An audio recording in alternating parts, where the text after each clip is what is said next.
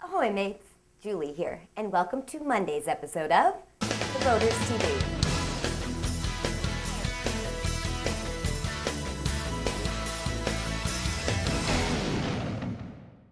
First up, in yada yada yada, we take a look at how the mega wealthy now have the option to submerge themselves in luxury. In the market for a new luxury yacht? How about a private luxury submarine instead? Check out the Phoenix 1000. This amazing 213-foot subsurface creation developed by U.S. Submarines Incorporated is currently for sale. Oh, Santa! With a generous 26-foot beam and an extremely roomy 5,000 square feet encompassing 4 expansive levels, this amazing undersea vessel could be all yours for a mere $78 million, give or take. The bigger sister to a fleet that includes the Triton 1000, the Discovery 1000, the 65-foot Nomad 1000, and the 118-foot Seattle 1000, the Phoenix 1000 boasts bragging rights to being the largest private undersea vessel built to date.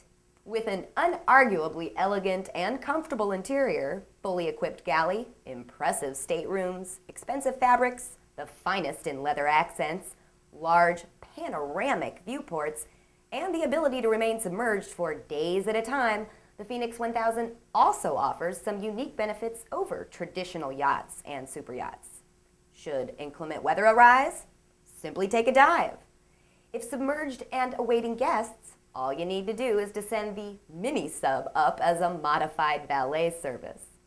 And talk about a way to avoid the paparazzi. Unlike her above-water relatives, the Phoenix 1000 can dive to an impressive 1,000 feet without any repercussions of pressure-related effects. For more information, you can visit U.S. Submarine's website at www.ussubs.com, where, get this, they tell us they have an incentive program. Yep, they say they'll pay a minimum of $50,000 in a referral fee if you can bring them a client who can purchase one of their luxury diesel-electric submarines. So if you or someone you know can afford one of these bad boys, or girls, tell them Julie sent ya. Next up, it's time for our BoatTest Reports feature of the week, where today we take a look at Yamaha's popular stand-up wave runner, the SuperJet, and check out the fly moves by test captain John Wenz. Hi, I'm Captain John Wenz from BoatTest.com, and this is Yamaha's popular stand-up wave runner, the SuperJet. For 2008, this boat's got an all-new hull design, which Yamaha feels makes it the best all-around stand-up machine in the industry. Let's go for a ride.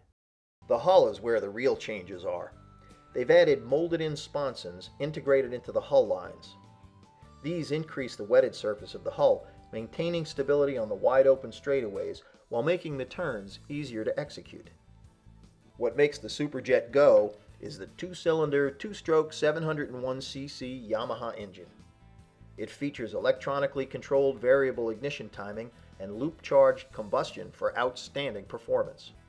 Finally, an extended ride plate works with the rest of the improvements to provide enhanced stability. Up top, you'll find a thickly padded riding tray, a molded-in kickstep, and a spring-assisted handle pole to complement the adjustable steering nozzle. The Yamaha SuperJet is 88.2 inches long, 26.8 inches wide, 26 inches high, and weighs 291 pounds dry. It has a fuel capacity of 4.8 gallons with a reserve of just under 1.5 gallons. The Yamaha SuperJet, a smart choice for the stand-up rider who is looking for a great all-around ride. Thanks to BoatTest for that report. To see more of Yamaha's SuperJet Wave Runner, you can cruise on over to BoatTest's website at www.boattest.com. Next up, holiday shopping time is upon us. In honor of that, in today's Just for the Hull of It segment, I'm going to get a little girly on ya. When you're out doing your gift buying rounds this season, why not pick her or him up something nautical chic?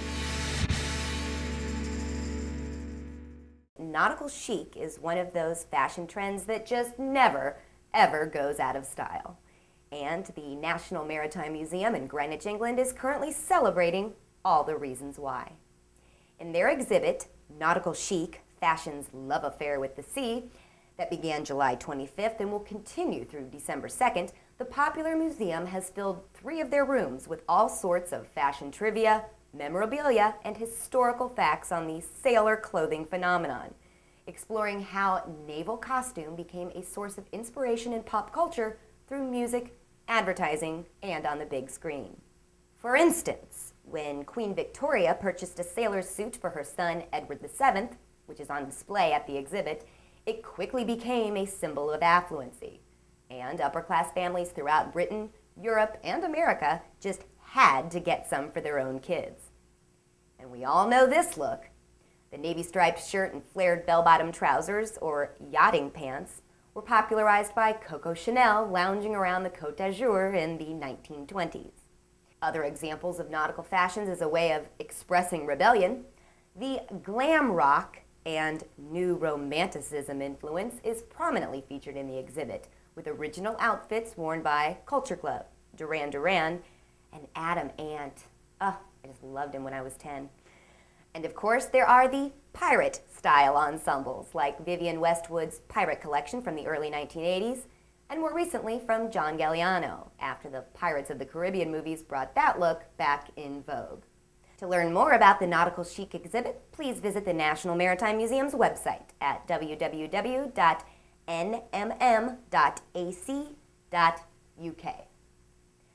And finally today, I'm going to start revealing my theboaters.com profile pick of the day before our rolling credits, so none of you miss them.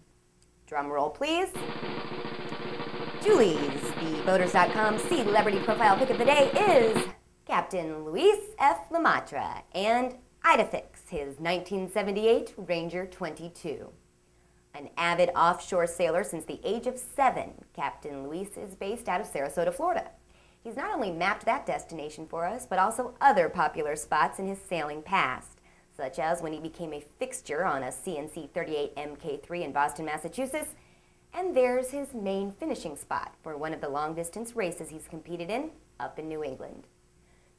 And that's a wrap on this episode of The Boaters TV.